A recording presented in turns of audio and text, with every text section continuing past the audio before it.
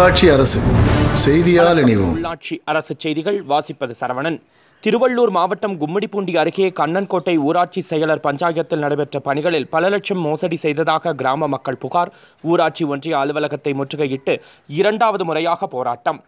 திருவள்ளூர் மாவட்டம் கும்மிடிப்பூண்டி அருகே உள்ள கண்ணன்கோட்டை ஊராட்சியில் பல லட்சம் ரூபாய் முறைகேட்டில் ஊராட்சி செயலர் ஈடுபட்டதாக கூறி கிராம மக்கள் அதனை கண்டிக்கும் விதமாக இரண்டாவது முறையாக ஊராட்சி ஒன்றிய அலுவலகத்தை முற்றுகையிட்டனர்.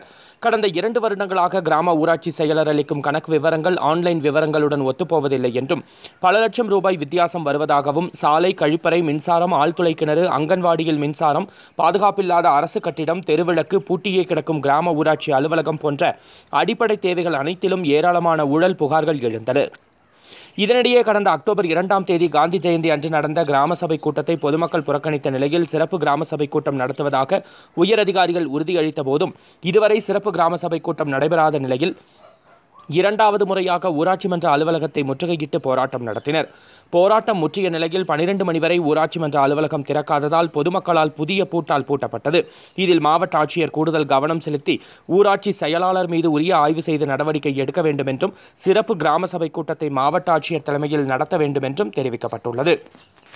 செய்திகளை உடனுக்குடன் தெரிந்து கொள்ள உள்ளாட்சி அரசு செய்திகளை சப்ஸ்கிரைப் செய்யுங்கள். தொடர்ந்து பெல் பட்டனையும் பிரஸ் செய்யுங்கள். வருஷமா இப்படி இந்த நிலைமையில தான் இருக்குது.